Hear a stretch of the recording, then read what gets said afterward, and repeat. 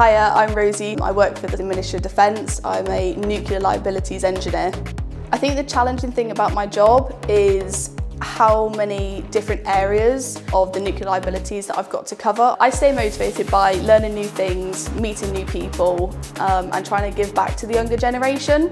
I do a lot of STEM, so I go around and try and encourage people to go down this route, so that really motivates me to try and give back. One of the best things about my job, I think at the moment of coming off of the apprenticeship scheme, is being able to have ownership of my work, so I have more responsibilities. I'm able to say, this is my work, I've been able to accomplish this. Being able to travel and meet other stakeholders within the civil and the military, it's just so amazing. I love it.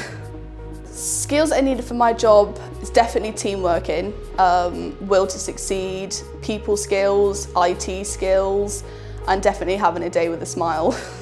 So I've been able to travel the whole of the UK to many different areas. I've also had the pleasure of going abroad. Working for the Ministry of Defence has opened many doors. I mean, I know I'm in this role now, but we kind of work as a network. There are developing areas. I could go to a higher role. From that, I could go to different areas. Being as though my qualifications are transferable, I can move around. There's so many opportunities out there that I can do.